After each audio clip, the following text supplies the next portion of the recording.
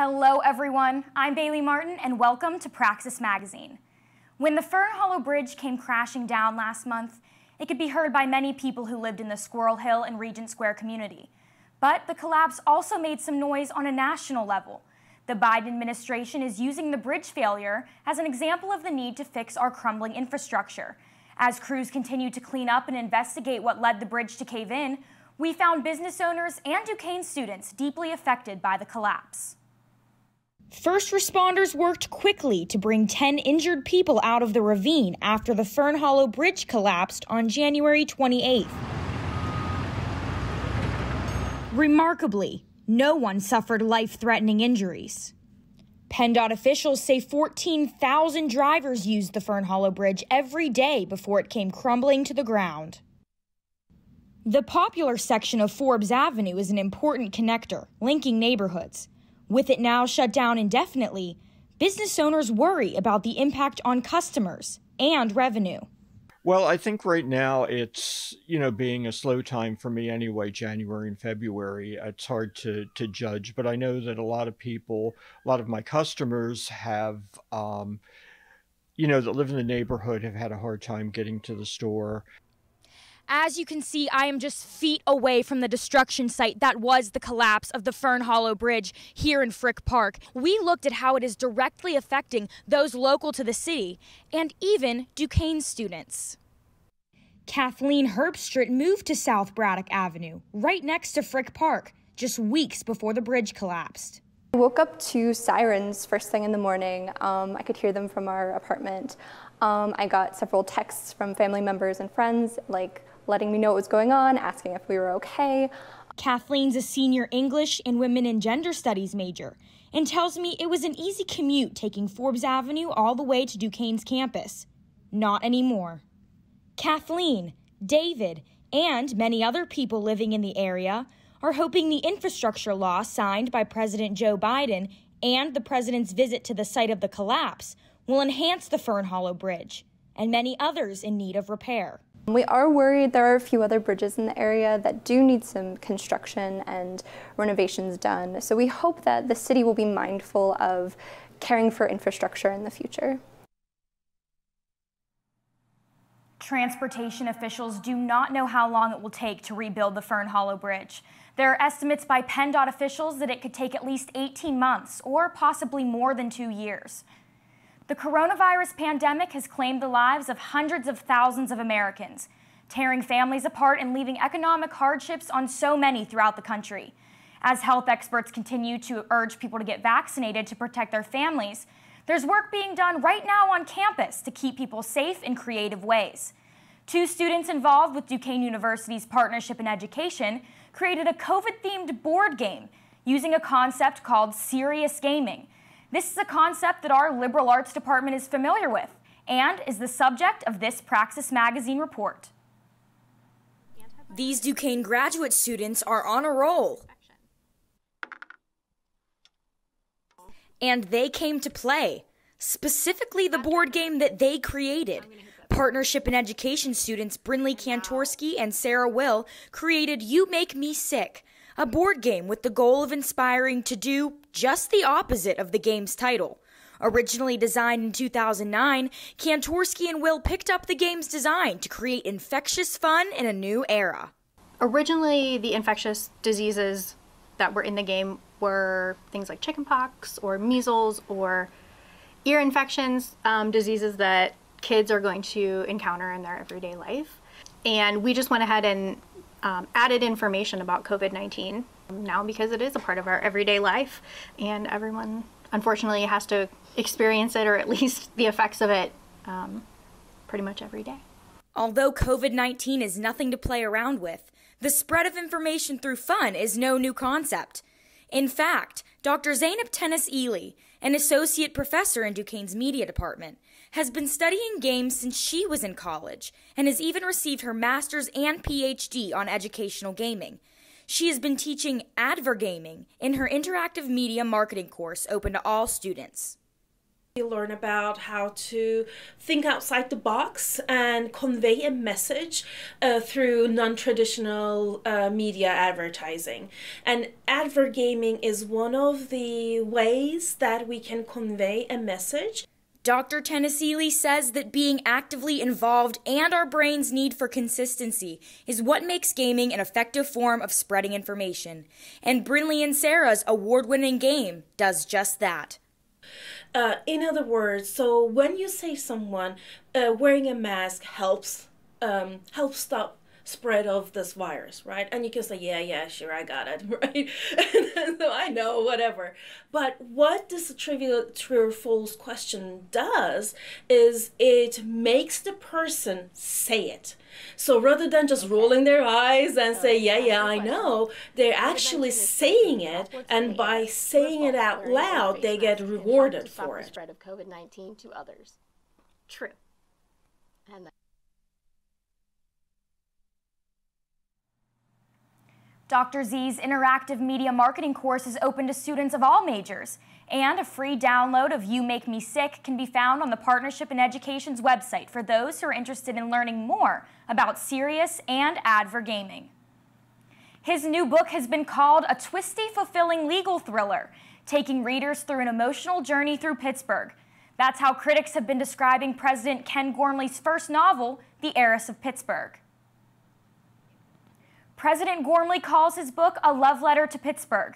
Gormley is a two-time New York Times best-selling author for his nonfiction works and says this first novel is 30 years in the making. The book is centered around a Pittsburgh lawyer, his love for the city of Pittsburgh, and the character's intense court battle on behalf of the blue-collar communities of Swissvale and Edgewood, where Gormley was raised. The story is filled with rich details of the Pittsburgh region, and as President Gormley is promoting his work here on Duquesne's campus, he had a few of his Pittsburgh friends join him for the special event. The celebration had all the Pittsburgh fixings, including Permane-style sandwiches, a cookie table, and even pierogies. The president's love of writing and the book's potential impact on Pittsburgh are important elements of this Praxis magazine report. For me, writing, especially writing fiction, creative writing of any kind, is as enjoyable as going to a movie. You're creating the movie, you're seeing the images, and so for me, I always say some people see shrieks, I write. It's great therapy, stress release, it's just something I love doing. The Heiress of Pittsburgh is available on Amazon and in bookstores throughout the region. President Gormley says that all proceeds from the sales of this novel will be donated to a special initiative at Duquesne University in the College of Liberal Arts to support a new generation of young readers in developing their craft and pursuing their writing talents. If you like to stay caffeinated, this cafe provides the coffee, but for a good cause. Brother Andre's Cafe, located in Epiphany Church here in Uptown Pittsburgh, provides great service and great opportunities for adults with developmental disabilities. And as Praxis magazine reporter Mary Flavin shows us, it's also providing a job opportunity to Duquesne student Shay Moffitt. Inspired by the story of Brother Andre, the namesake of this cafe, Mike and Terry Fitzgerald opened a coffee shop in order to employ those with intellectual and developmental disabilities.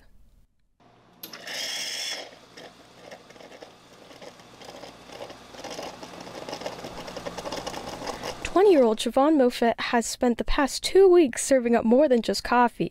She has been learning vital skills in Duquesne University's St. Anthony's program.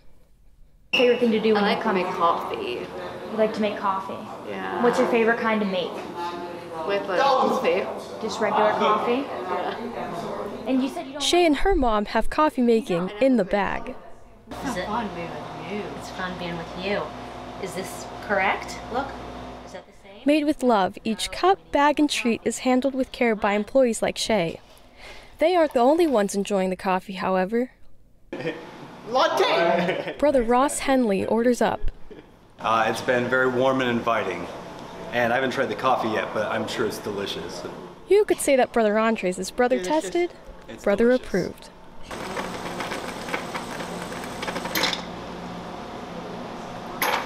Experiences provided by Brother Andres brews opportunity and steep success. She's so proud of herself, which is, You know, all these kids want is to have the same kind of experiences that other kids have, which is they want to feel useful, and they want to feel needed, and they want to do things that they've never done before. They like challenges, so this has been a great challenge for her. I'm Mary Liz Flavin with Praxis Magazine, and I hope to see you here at the blue doors of Brother Andre's Cafe. So if you want to grab a cup of coffee, or if you're looking for a new study spot, Brother Andre's Cafe is located in the basement of Epiphany Church, right across the street from the Bluff, and is open every day except Sundays, 7 to 4 p.m. My favorite? The cold brew. There's a growing outreach to at-risk children, not far from our campus, that's grabbing the attention of Duquesne students. Vagabond Missions employees are targeting inner-city boys and girls to bring them into a closer relationship with God to transform their lives.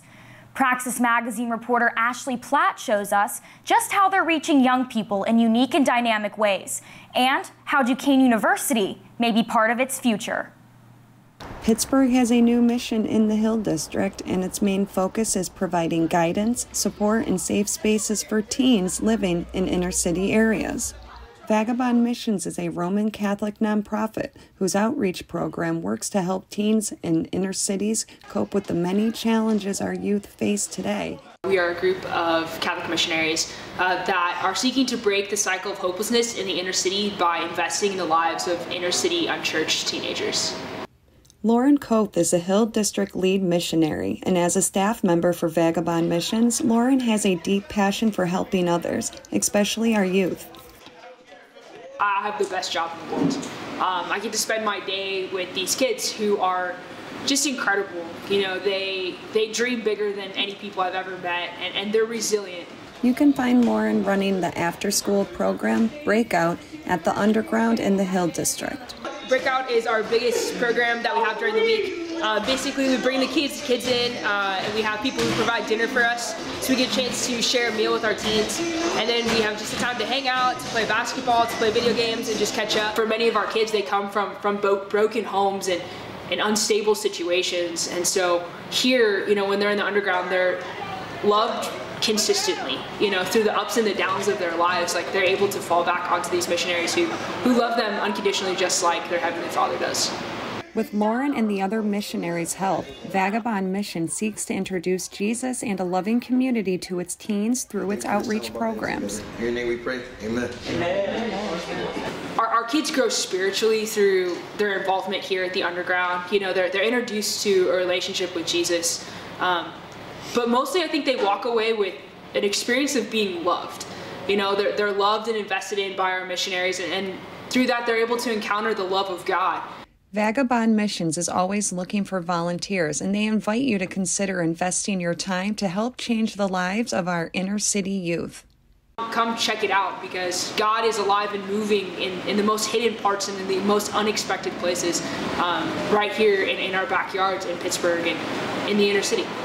Keep an eye out for more from Vagabond Missions, because they are planning to bring their program to Duquesne University with hopes to get students and alumni involved. This is Ashley Platt with Praxis Magazine. For volunteer and donation opportunities, you can find the link on duq.edu/praxis to Vagabond Missions and fall in love with the neighborhoods and the kids they serve. This former Duquesne student is hitting her goals out of the park as the first female sports reporter and host on KDKA Radio. Whether it's Steelers Sunday or your morning drive to work, alumnus Shelby Cassesi is using her talents to be heard throughout the city of Pittsburgh. Shelby is the focus of this Praxis Magazine report. Shelby Cassesi, News Radio KDKA. Today, she gives you travel updates on KDKA Radio. The city of Pittsburgh announced Wednesday construction. But Shelby Cassesi is well-traveled herself. The 2015 Duquesne University graduate drove 106 miles south of the Bluff to pursue her journalism career in Bridgeport, West Virginia. Wasn't far off. The Mountaineers lost that game by 30 points to end and now another 106 miles back to her home city of Pittsburgh, Pennsylvania, where she scored her goal of becoming the first female weekly sports reporter in KDKA radio history. Shelby is a former student athlete who attributes her love of sports partly to being a lifelong Penguins fan, especially their 2009 Stanley Cup victory, a game she watched from her living room with her father. Hugging my dad in my living room, being there in that moment, I fell more in love with sports every single day, just watching through him. And dedicating their time as a busy family to analyzing each game in Pittsburgh together. The emotion surrounding sports is really irreplaceable, especially here in Pittsburgh. And I wanted to be so much closer to that than just watching from my TV. Shelby's drive and determination led her success, but she says Duquesne University, and two professors in particular, played an important role in her slide into home base back here in Pittsburgh. Duquesne, Mike Clark, Dr. Wojtek really helped to lay the foundation of passion that you need to succeed in this industry. The path they helped her pave paid off, as she became Duquesne's first Mid-Atlantic Emmy nominee. They were so dedicated to helping us learn the ropes, get comfortable with what we were doing, and just really supporting us. In addition to her academics and real-world experience, she learned something else on her Duquesne University journey. She says she learned to always treat people with kindness and to never forget where she came from. You can listen to Shelby on KDKA Radio's 93.7 The Fan every Sunday, weekdays for your news and traffic updates. And you can also follow Shelby on Instagram, Twitter, and Facebook at Shelby Cassesi. March 2nd is Ash Wednesday, and the Spiritan Campus Ministry is offering several times and locations for the distribution of ashes. To mark the official beginning of the Lenten season, in preparation for Easter, there will be masses held across campus at 7:45 a.m. and at 12 o'clock noon. There will also be a 4:30 prayer service, which will include the distribution of ashes. And there will be a 9 o'clock Mass celebrated by Bishop David Zubik. All of these services will take place in the Chapel of the Holy Spirit. In addition, there will be several locations throughout campus during the day where campus ministers will conduct brief prayer services and distribute ashes. For more information on services that will be offered, visit the Spiritan Campus Ministry page on the university website. And that's going to do it for this edition of Praxis Magazine. From all of us here at Praxis Magazine, I'm Bailey Martin. Thanks for watching and have a great day.